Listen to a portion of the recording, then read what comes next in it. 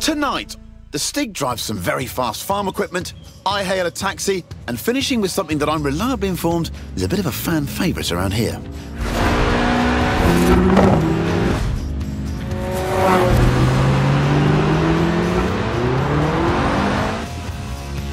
I'm Chris Harris, and this is the Top Gear Horizon Special. Ah yes, the Stig, our very own UFO, unidentified fast object, the world's least obedient racing driver. Right then, the Lotus Elise, a 90s classic based on the age-old roadster recipe. 2 seats, engine in the middle, rear-wheel drive. Not an ounce of fat. This is what driving is all about. A serious slide there. Loving your work, Stiggy.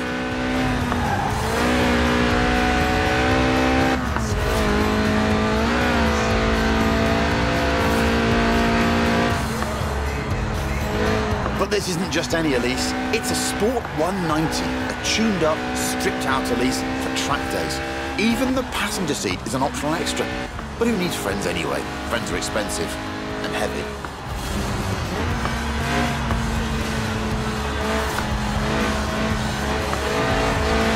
It weighs well under 700 kilos and makes 190 horsepower from its 1.8-litre engine, which revs to 8,000 RPM. Just listen to that.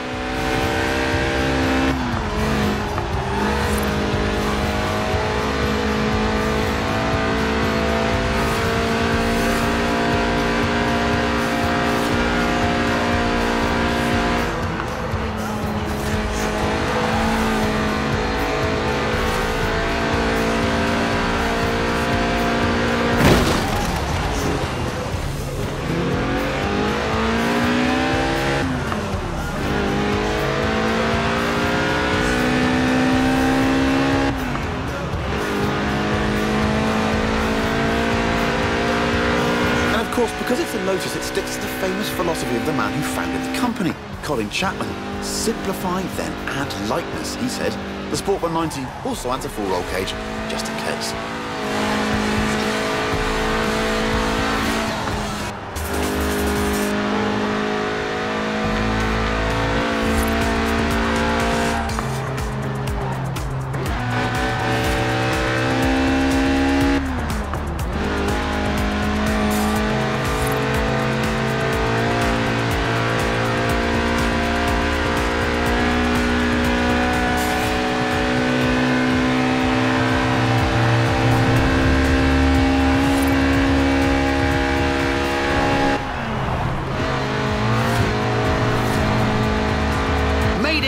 Was there ever any doubt? The Series 1 Elise is, after all, one of the best handling cars ever made. The Sport 190 is its hardcore cousin, a road-going racer you can drive to work, and across fields, it turns out. But if it's true agricultural transport you're after, we have just the thing. You've got it. The trick with drifting is to not actually spin, but to almost spin, for as long as possible.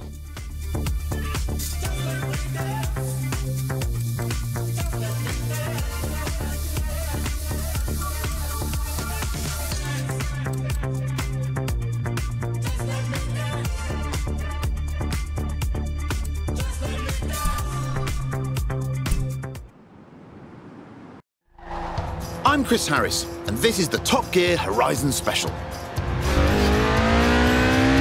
Ah yes, the Stig, our very own UFO, unidentified fast object, the world's least obedient racing driver. Right then, the Lotus Elise, a 90s classic based on the age-old roadster recipe. 2 seats, engine in the middle, rear-wheel drive. Not an ounce of fat. This is what driving is all about.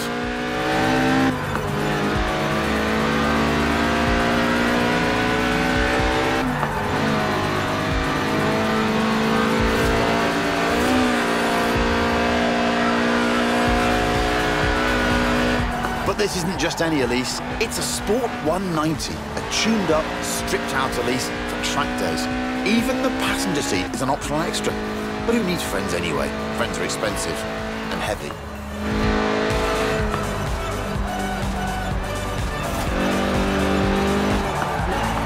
It weighs well under 700 kilos and makes 190 horsepower from its 1.8-litre engine, which revs to 8,000 RPM. Just listen to that.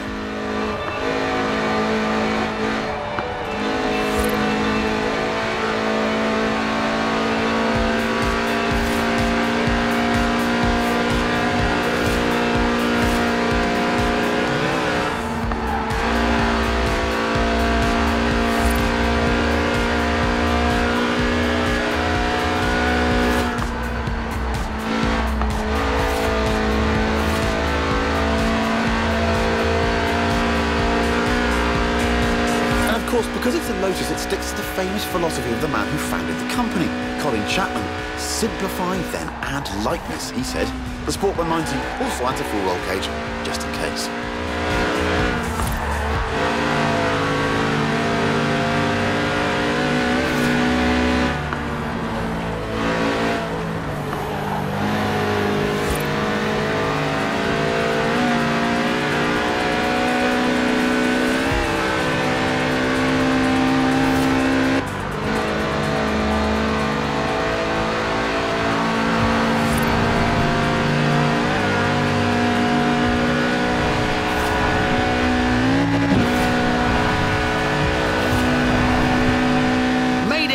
Was there ever any doubt? The Series 1 Elise is, after all, one of the best handling cars ever made.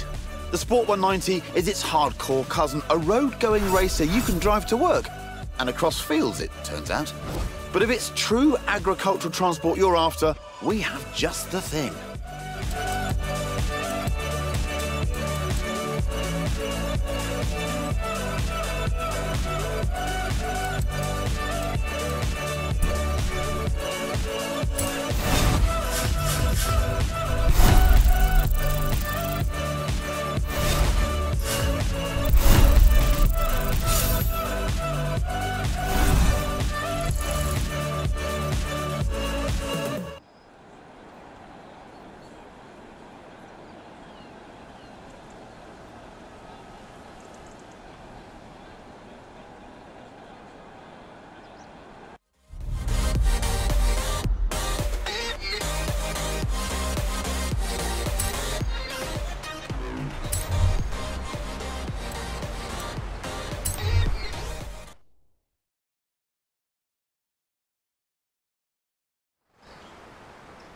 Ooh, a BMW 1M. Great car. Hang on, that's my BMW 1M.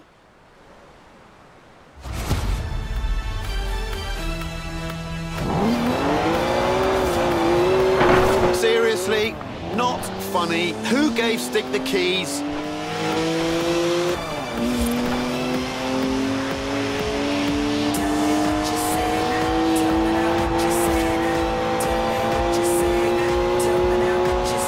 I mean, I literally just cleaned it. Now it's going to smell of onions. Odour Stig. Well, this isn't stressful to watch. Not at all. 3-litre straight six, 335 horsepower, 2 turbos, as much sideways action as you like.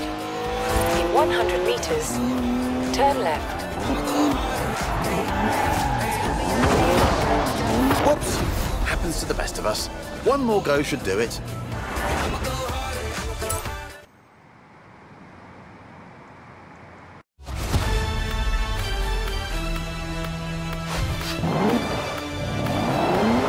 Seriously? Not funny. Who gave Stick the keys?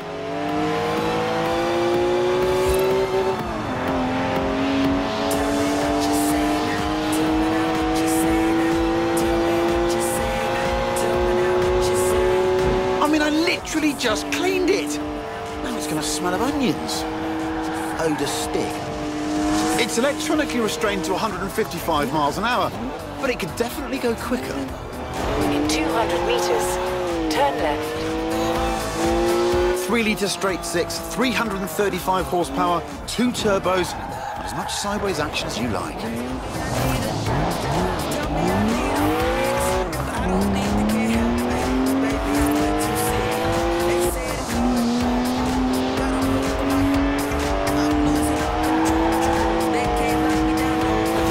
That's the last time we leave Stig unattended. Am I the only one who remembers Budapest? Does 0 to 60 in 4.8 seconds. My 1M. Stig's way beyond that now. Look at the smoke! Please leave me some tread for the drive home, Stiggy. Seriously, come on.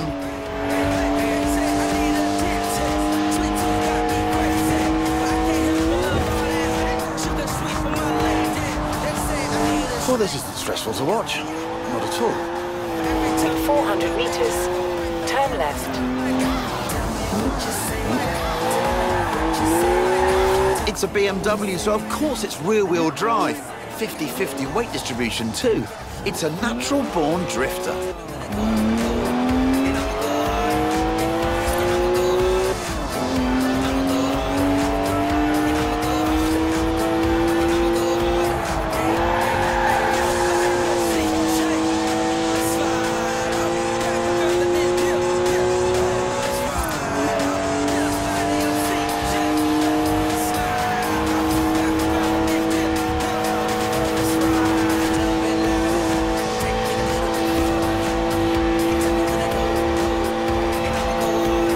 One of the best BMWs ever made, this. Born to be driven by me. Got to admit though, Stig does kind of suit it. At the roundabout, take the second exit.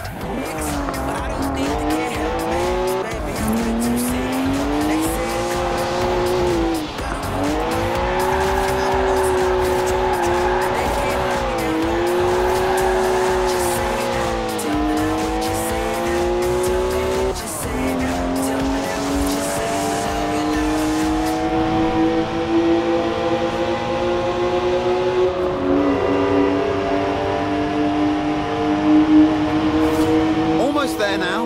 Oh, what a shame. I was really getting into that. Just park it up now, Stig, and mind the curbs.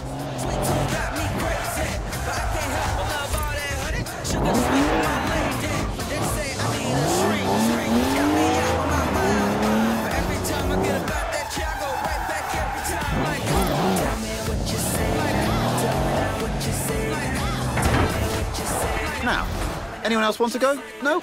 Don't say I didn't ask.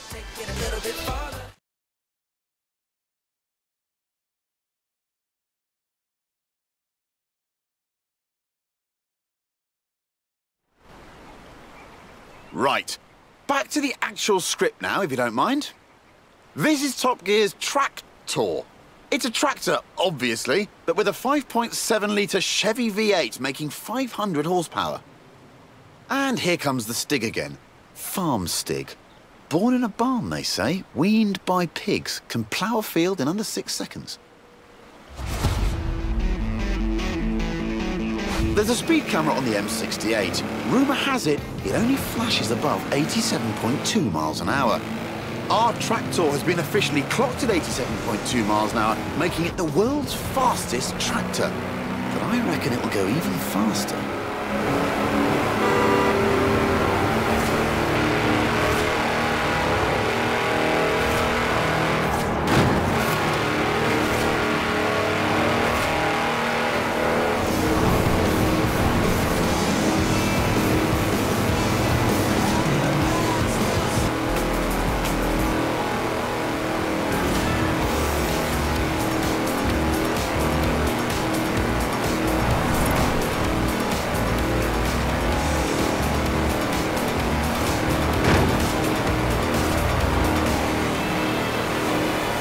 Steady on, Stig. Those are 54-inch mud tyres, remember? They get a bit squishy through the corners. Nobody needs to get the harvest in that quickly.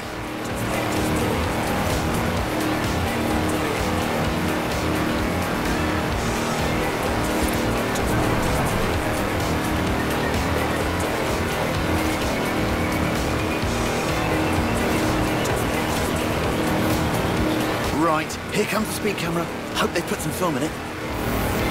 Whoa! Have you you ever seen anything like it? That's a new tractor speed record and some impressively fast farming. If you want to spread slurry in a hurry, you know what you need. Now, though, it's time to hail a ride in something completely different.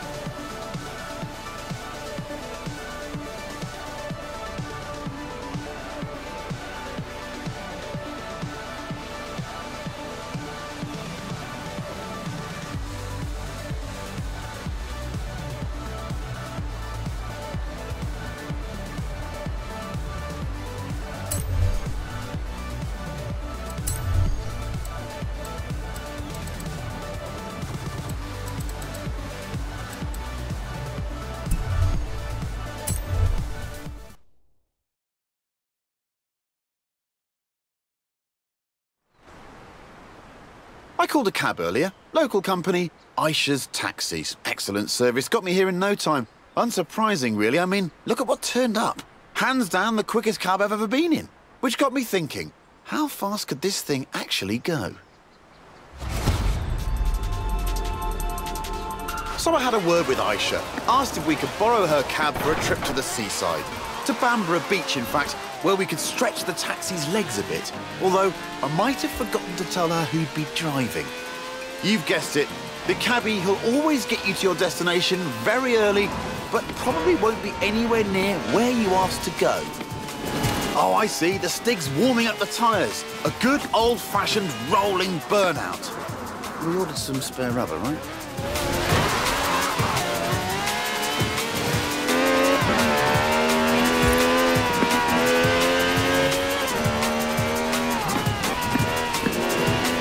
Now that's what I call a cab.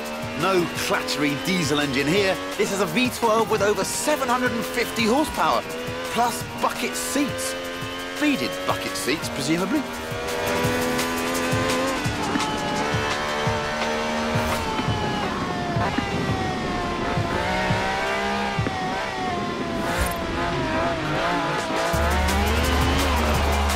Holding adrift is a delicate balance of throttle, steering and shouting. From now on, I say all cabs should have wide bodies and flared arches. Think about it. More stability, more speed, more downforce, more room for your terrified passengers.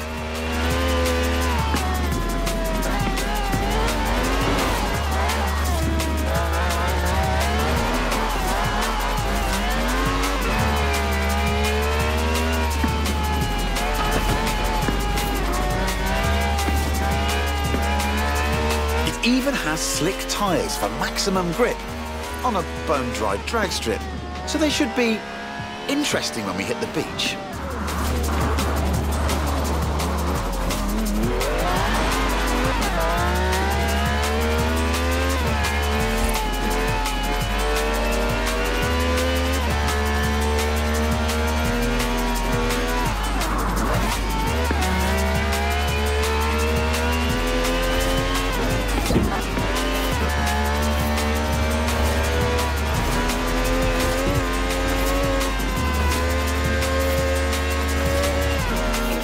Meters.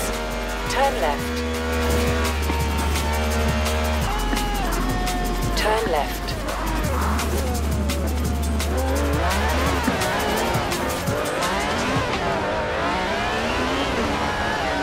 In 400 meters, turn left.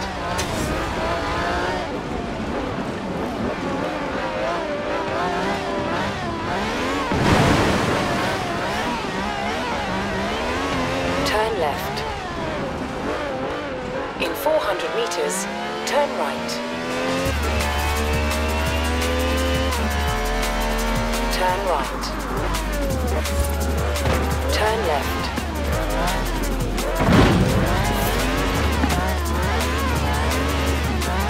Good work from the Stig there. I'd say we're nicely warmed up for the next bit.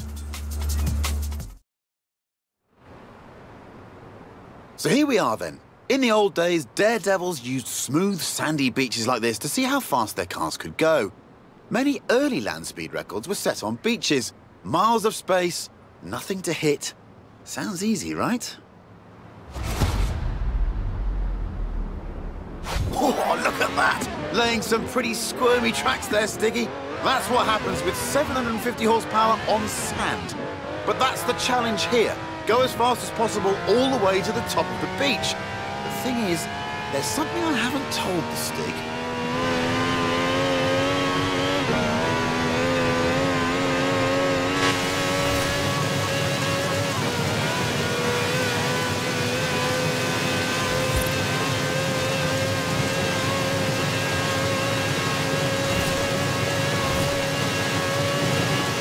Speed record rules say you must do 2 runs, one in each direction, before the clock runs out. Which means, Stiggy, pulling off the world's swiftest U-turn, which of course is when the handbrake comes in handy.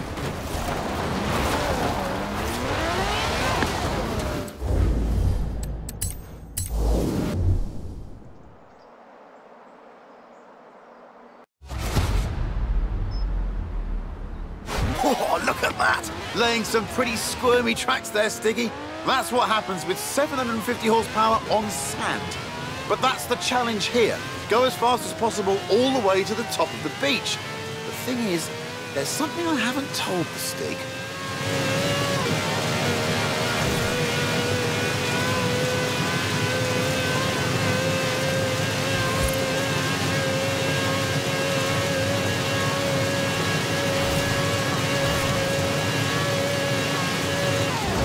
Speed record rules say you must do 2 runs, one in each direction, before the clock runs out.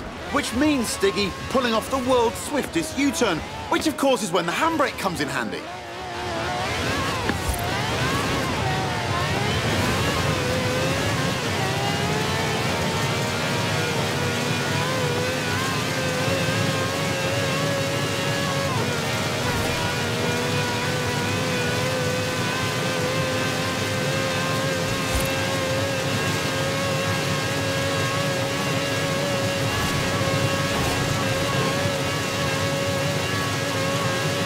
A 5-star ride from the Stig there. Minicab, maximum speed. Next time I need a ride to the airport, I know who I'm calling. And all of this off-road action has given me an idea.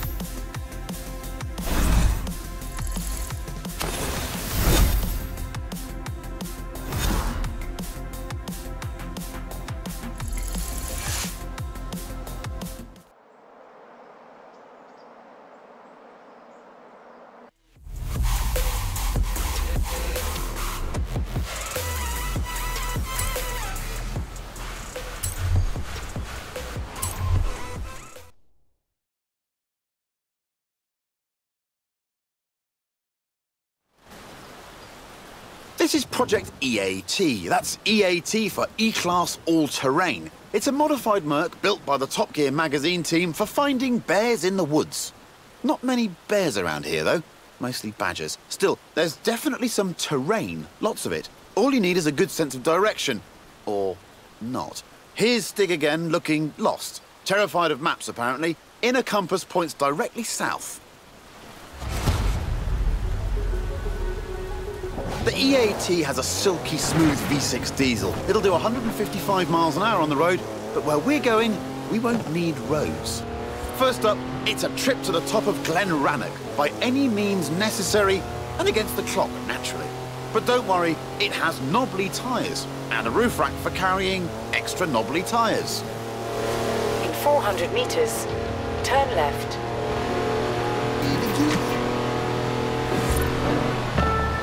Turn left.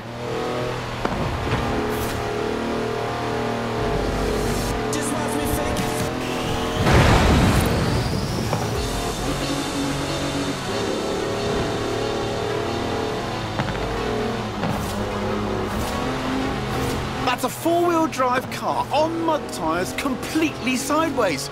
You'd do well in rallying with skills like that. Top draw drifting, I reckon. Who says you need an SUV to go off-road? The EAT has four-wheel drive and air suspension to smooth out lumps and bumps and everyday obstacles. Ancient burial mounds, for example.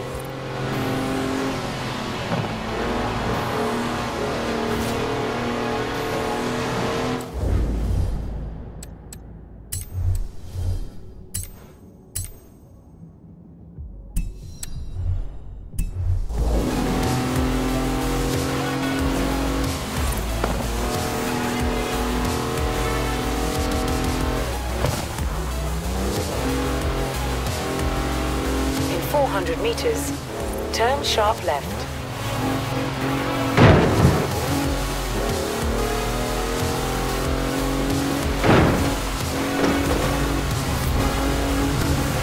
In 200 meters, turn right.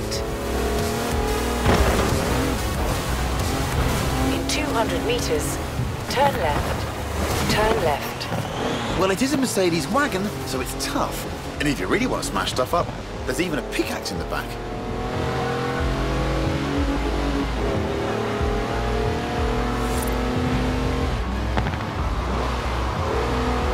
In 400 meters, turn sharp left.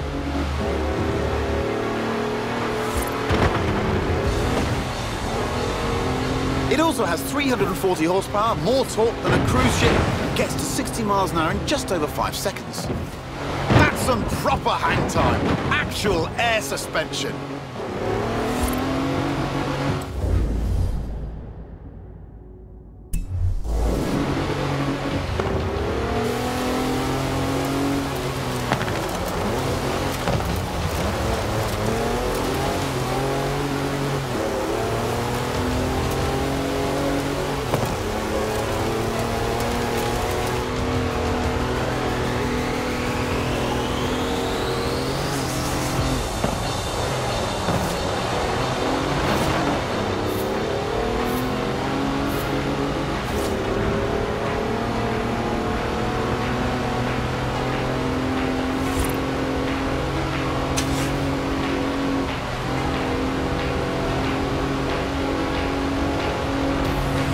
Now it's time to head way over there, to the very top of Arthur's Seat. But first, what goes up must come down.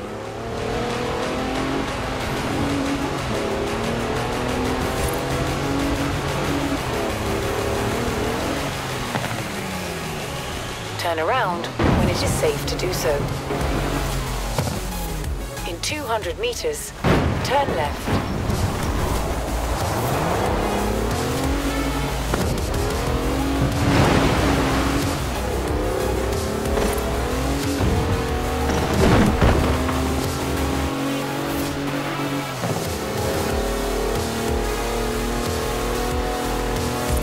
In 400 meters, turn left.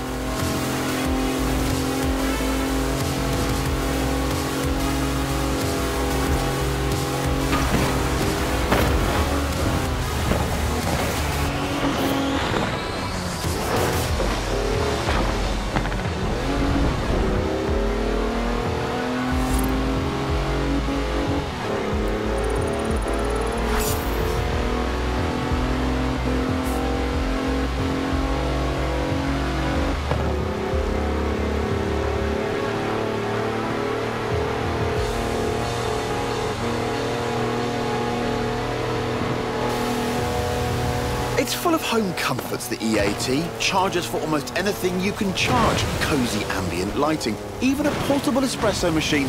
Everything the intrepid explorer could ever need.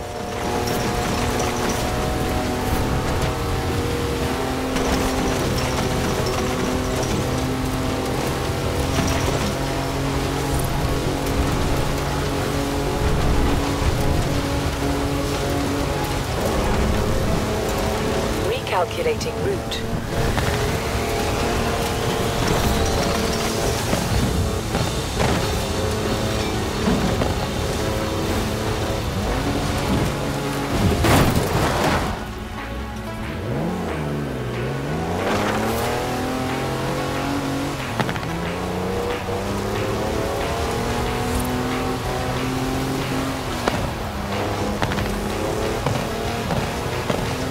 In 400 meters, turn right.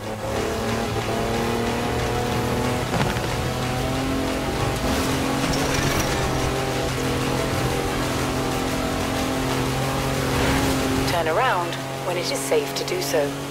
Turn right. All right, all this adventure kit's had a tiny effect on the fuel efficiency. Good job the roof rack holds 2 cans of diesel, and there's another one in the back. Just don't confuse them with your drinking water.